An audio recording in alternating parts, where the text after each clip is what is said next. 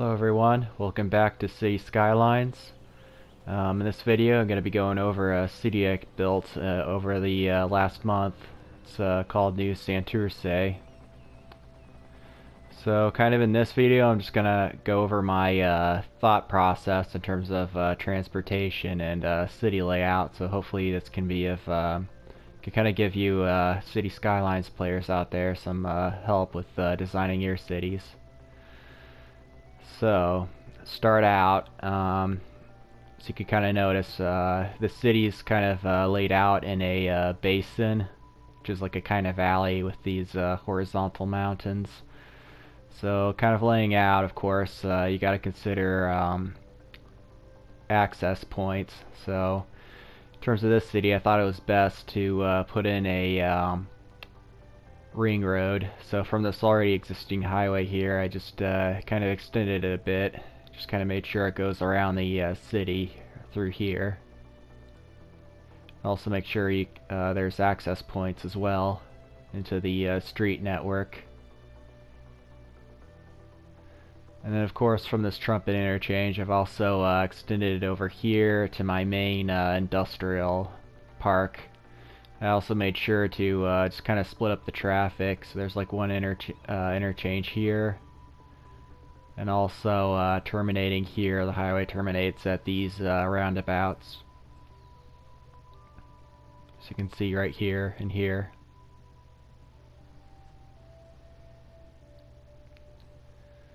So this is just a way for makes it easier for just traffic to get around through the highways. And I also made sure that I put in my industrial areas next to the highways right here. Over here. Lastly, another industrial district over here. Just so it has, just because industrial uses tend to generate a lot of traffic, so I also put them by the highways as much as I can. And also access to cargo rail where I can as well. So, kind of moving on.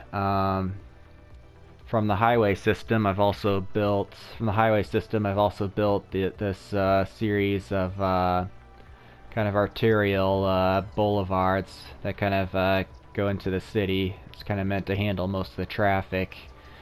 Just that they kind of intersect, go through here, through this, through the downtown. Also a major connection here between two of them. And then kind of heads this way. Or it also kind of terminates over here at another interchange for the highway. Just gives it some easy access to getting into the city from multiple directions. As you can see over here with this arterial, I got it coming over here to connect over with this highway interchange. And it kind of comes this way and then this way, and then connects up over here. So it's just a way, it's kind of useful for the traffic when you got a ring road for multiple ways into the city. And also demonstrate one more thing. As you can see right here, I've got this arterial. The length in between the intersections here is about 2 blocks worth. So it's just one way where makes it just easier to hold more traffic, as you can see. So, and of course, right off of these boulevards, you've got all of these blocks of housing. So, makes it easier for traffic just to get around. Next, we'll go through the public transportation system. We kind of have an extensive system, as you can see right here. Actually, have an extensive network of trolleybuses, as you can see.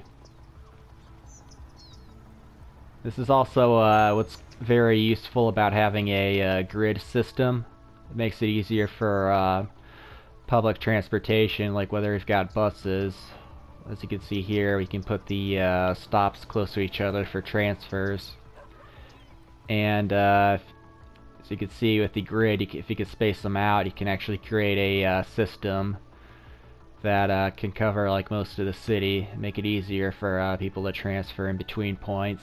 So that's one just a nifty trick if you're planning out your public transportation system, is to also keep the road network in mind in terms of how that goes, because that can also determine a lot of the public transportation that you put in. So this is also kind of pretty cool. So you can see I've also got two networks of metro lines here. I've got one kind of coming over here, where I've got more trolleybuses that could kind of connect up. Kind of comes over this way, runs on the surface. Only have one level crossing here because I've got a waste transfer facility. I think I can kind of get away with that right here. Usually when you're using metros, it's a good idea not to have them cross level road or have any level crossings for the most part.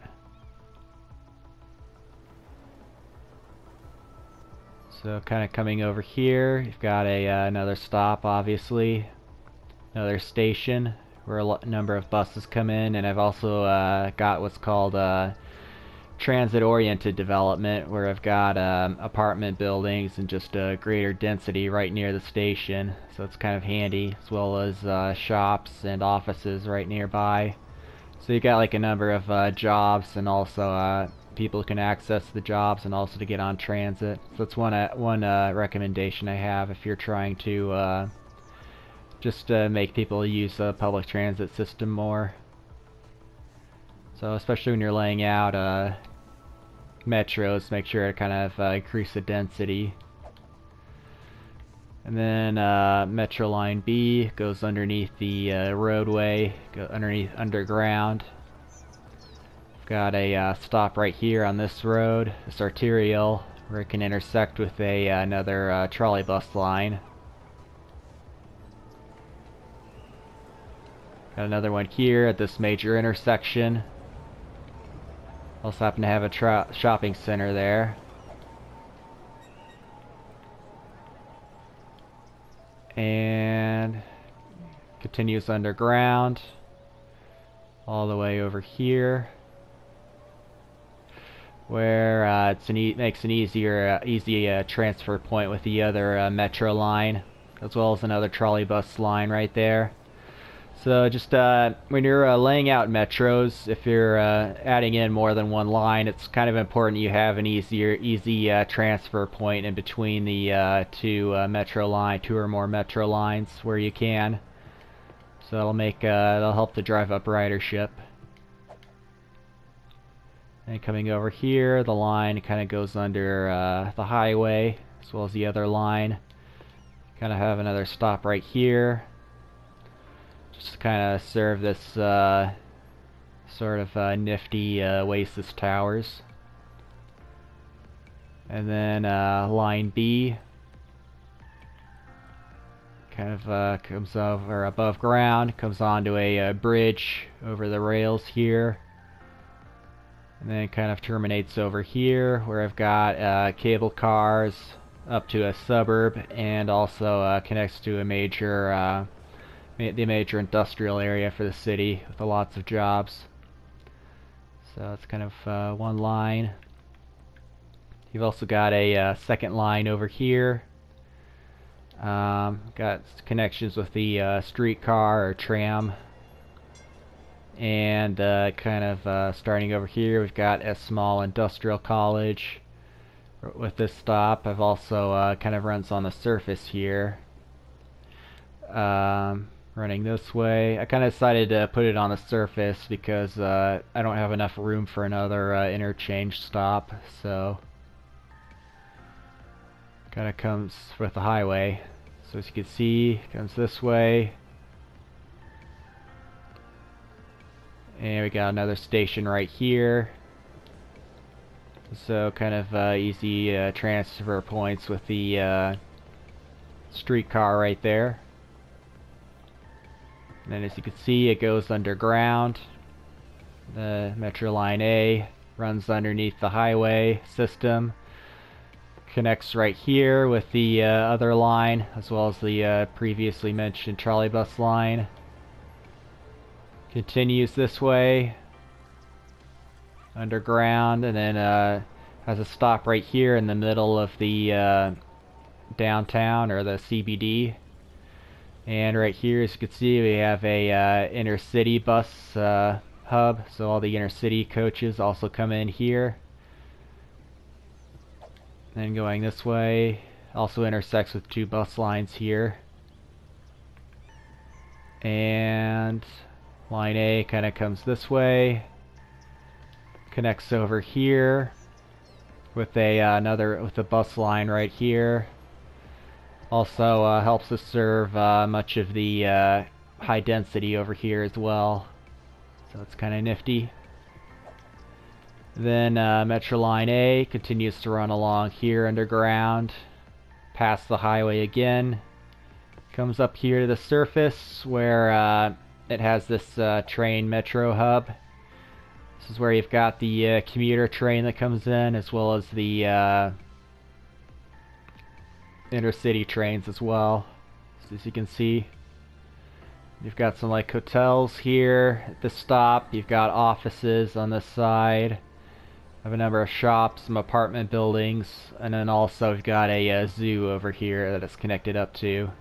So, as well as the other end of the streetcar line. Then from here on, it becomes elevated, running this way past the cloverleaf that you've seen earlier. And it runs this way right by the highway, and then it kind of connects up here with the theme park area right here. And I've also got a bus right here that feeds into the Metro line, suburban bus. And coming over this way, continues on, and it terminates over here at the university, where I've also, as you can see, I've got the football stadium, so it's pretty nifty when it comes to game days. So yeah. So if you're designing your metro system, yeah, when I say metro, I think it's just listed as subway, if I'm not mistaken. Yeah. Well, it's also, yeah, metro stations. But if you're putting in metro, just something to keep in mind, at least if you're considering in terms of how they usually lay out metros. I don't know if it's, I haven't looked into it in terms of the game, but in real life, the most expensive thing for metros is actually tunneling, so it's something to keep in mind. Realistically, if you can do as little tunneling as possible, and maybe like put tunneling where it's like really needed for areas like in a downtown, it would kind of make more sense, at least in a financial sense, in terms of just trying to make it seem kind of more realistic. So that's kind of why I have the entire metros not underground, because I think realistically, you'd kind of if I were a designer, if there are ways I can put it like above ground, I'd do that. So it's just cheaper in terms of construction. So it's kind of my 2 cents for designing metros. So we'll kind of take a look at the transit statistics. As you can see, with the Y grid assistance, especially with this city's extremely useful. As you can see, you've got the trolleybuses. There's almost as much riders. The trolleybuses are actually outmatching the metro systems in terms of the number of people that they are able to move. And that's kind of important for public transportation, especially as if you have a system that's able to get everyone everywhere. So, small thing I forgot to mention earlier is usually, because I'm playing on console, of course, and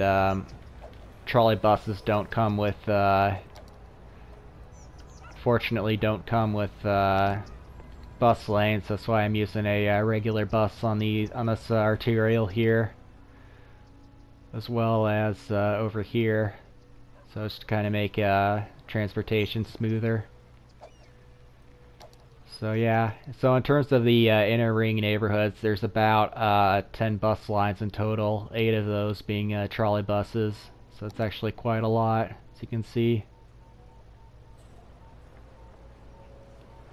So I'm kind of proud about that. It's one way to help drive up ridership, and of course you could scale it up with instead of just buses. If you've got denser areas in a grid, you can also put in trams, or as I like to call them, streetcars. So it's just a useful hint if you've got that in terms of designing and layout.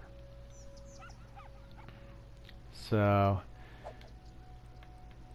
kind of the last few things I'd like to cover. We've got for our regular heavy rail, we've got a small commuter train. Kind of comes out this way, so you can see past this cargo rail depot. Kind of runs over here, and then you've got this sort of outlying suburb. So that carries a decent amount of people. Also have a bus station out here to handle the various buses. I've also got a express bus as well. Kind of heads up the highway here. The cutbacks, switchbacks, I think that's what they're called, if I'm not mistaken. You've also got this sort of modernistic neighborhood right here, and you've got also the cable cars here, and these go all the way down, so they end up feeding into the streetcars right here. I've kind of also did a similar thing as well with the other set of cable cars over here that you can see. So they immediately just kind of feed into the metro system right there, and they kind of go up the hill,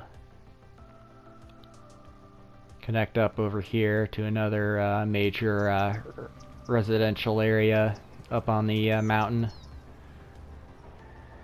So also has like a number of shops as well right here. Everything a person could want, and also easy access to the main city as well, as you can tell. So yeah, and of course the rest of this rail starting here is just cargo rail. Kind of have it go underneath this major road right here. Continues on, it goes under this major road, and only has level crossings with neighborhood streets. So it's a way of trying to avoid cutting off too much of the traffic flow.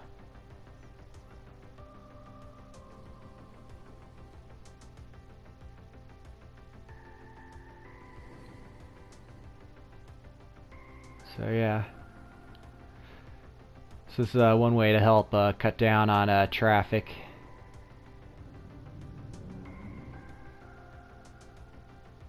Kind of runs underneath the highway there.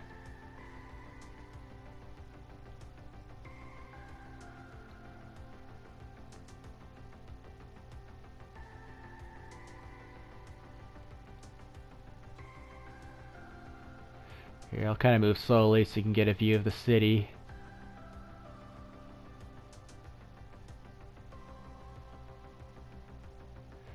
So yeah, then over here the kind of runs elevated. Comes over this way where it kind of connects up with a mining operation. So that's kind of it. And they've got a diamond interchange here.